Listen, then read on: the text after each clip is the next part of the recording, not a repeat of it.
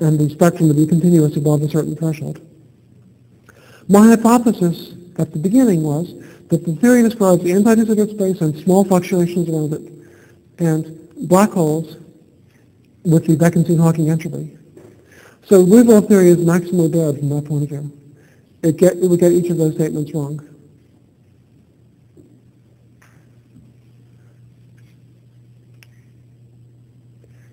It still has a lot of adherents in the wider world, though. There are a lot of people out there who think that all my statements. Okay, go ahead. Yeah. Well, we get them, you see, I described the left-moving part. Angular momentum is the difference between the energy of left movers and the energy of the right movers. There's no reason for those two energies to be equal.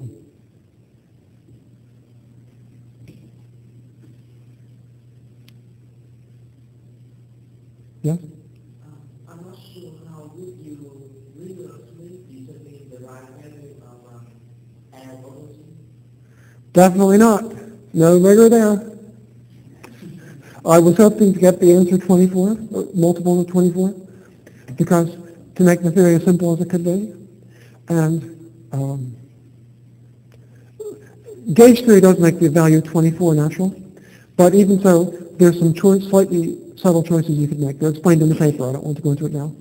But using gauge, more fundamentally though, using gauge theory to settle the question is completely non-rigorous. It's the only thing I could think of to do. No one else has made another suggestion. Seriously, I don't know if I found the right values of K, of L over G. I'd be happy to hear another suggestion. I told you up to what point the lecture was correct. I don't make any promises about any statement after that. Yes? Yes.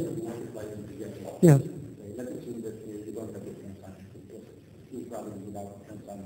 Yes. So now we go to large scale, large level. And we have some mass, we have many different angular momentum. Yes. Do all of these classical solutions, are they known? Almost. There's a slight embarrassment. But roughly speaking, they correspond to spinning black holes. But when you say all these solutions, sorry, these are quantum microstates. The idea would be that they're quantum. The classical description of the black hole only sees the mass and angular momentum, which would essentially be the energies for the left and right movers.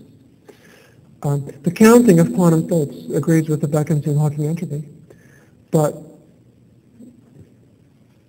well, loosely speaking, there's no known way to see classically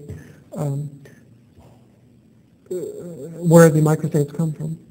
There is this suggestion by Maloney that I mentioned before about the wormholes behind the horizon. I don't know if it works.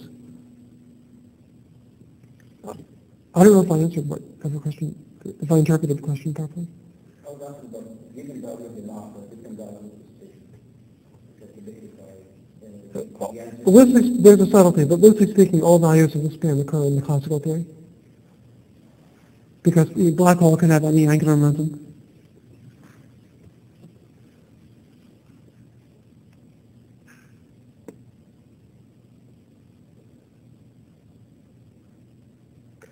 Oh, well, at least temporarily we're out of questions. Maybe we should call it a day. I'll still be around tomorrow if you want to ask any more.